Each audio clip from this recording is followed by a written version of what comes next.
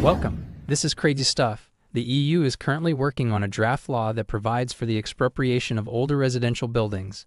All buildings that do not meet the new EU energy efficiency standards are affected. These buildings may no longer be used after 2030. I repeat that again. These buildings may no longer be used after 2030. That's already in 7 years. Of course, there is no true expropriation. You just no longer have the permission to live in your own house or to rent it out.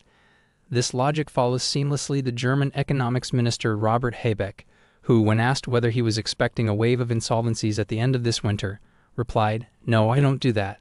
I can imagine that certain industries will simply stop producing for a while." How can businesses not be bankrupt if they stop producing is a baffling question. But anyways, that's the same logic now with their real estate plans. If you as a landlord own several apartment buildings, but it is not worth renovating them energetically, then you will no longer be allowed to rent them out. That means you have no rental income and the real estate becomes practically worthless. The bank where you got the mortgage will certainly demand it back and you are broke and end up in foreclosure.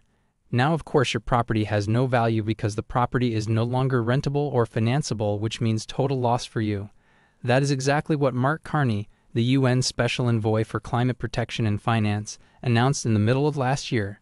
Either you are in conformity with the climate initiatives or you end up as climate roadkill. As an investor, you have to be fundamentally clear about this. If the state does not come directly and take away your property, it can still easily forbid you to use it.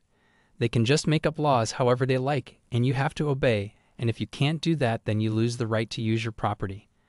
This represents a major scandal and injustice to citizens, as many owners of older buildings cannot afford the necessary renovations for financial reasons. Anyone who has ever renovated knows that these things can quickly run into the hundreds of thousands of dollars, especially with larger properties that are a bit older. And for some buildings you just can't even do that. It is not possible. I myself used to specialize in offering affordable housing. I bought and rented out many older apartment buildings. However, this will no longer be worthwhile because the investment costs can no longer be recovered from the rents. There are also the increased interest rates on mortgages, property taxes, and energy costs on top of that. Apart from that, energetic renovations are actually a total scam and neither save energy nor are they environmentally friendly. But that's another story. I'm glad that I've seen all of this coming before and that I have gradually sold all my properties over the past 2 years. It can only go down from here. Probably have to start all over again in another country to build up a new real estate portfolio. A country that is not particularly involved with this kind of initiatives, and ideally where properties are generally bought without a mortgage. Because then there is less leverage and prices cannot come back that much. So unfortunately, the prospects continue to get worse unless you set up a new business as a firm specialized in offering energy-efficient renovations. There will definitely be a lot to do in the future. You have to look at this from both sides and make the best of the situation. In that sense, that's it for today.